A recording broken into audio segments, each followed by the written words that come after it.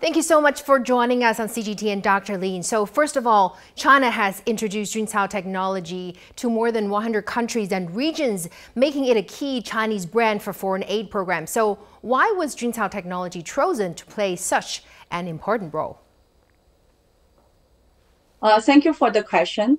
In Chinese, Jun means mushrooms or fungi, and the Cao means grass or herbaceous plants.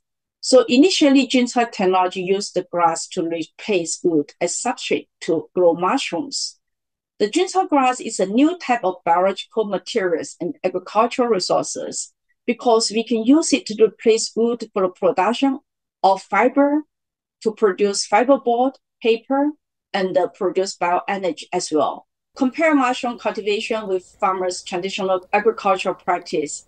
Farmers now can diversify their income streams and reduce the dependency on the traditional crops, which are more vulnerable to the climate change conditions. Juncao grass also serve as a high-protein forage for livestock. This provides farmers with a cost-effective and sustainable feed source. The high-quality fodder enhances the livestock health and productivity, leading to the better yield of milk, meat, or other animal products. Through China aid and international cooperation programs, the Juncao technology has spread to over 100 countries now. Well, it is a powerful tool, as you mentioned, and China first introduced this technology to Pacific Island countries over 2 decades ago. So how has this played out? In 2014, the Fiji Juncao Technology Demonstration Center, supported by Chinese government, a program initiated. And in 2018, China and the PNG signed the Juncao and Urban Rice Technology Cooperation Agreement. So assistance brought by China to PNG is aimed at sharing the seedlings, the Juncao grass seedlings, and the technology, our industry experience, and also for talent development, which can fundamentally solve the local issues of poverty and the for job opportunities.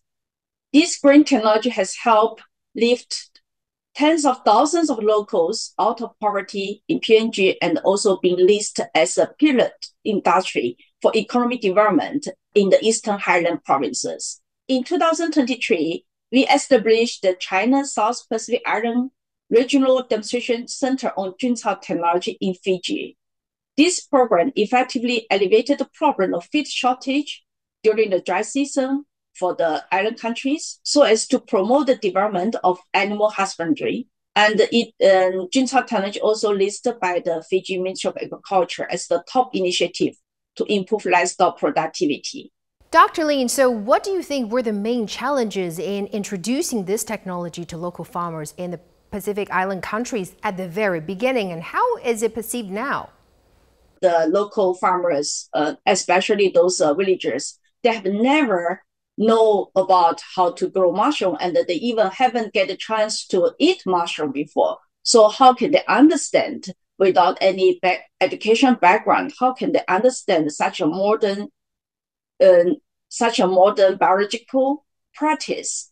To solve this problem, and we have to simplify our technology and adapt to the local conditions. We use mostly the local available resources to lower the cost. And our expert team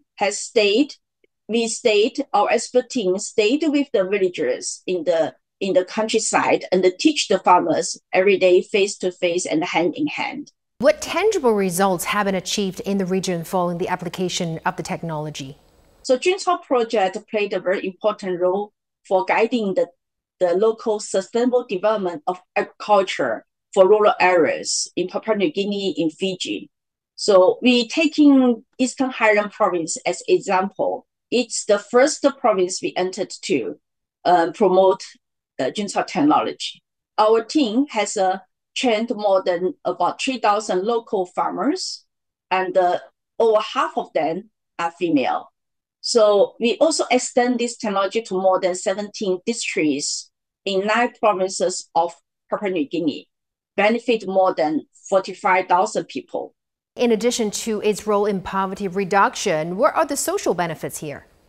So other than the poverty reduction, the Juncao technology can bring social impacts, can bring positive social impacts, such as create job opportunities to serve the gender equity.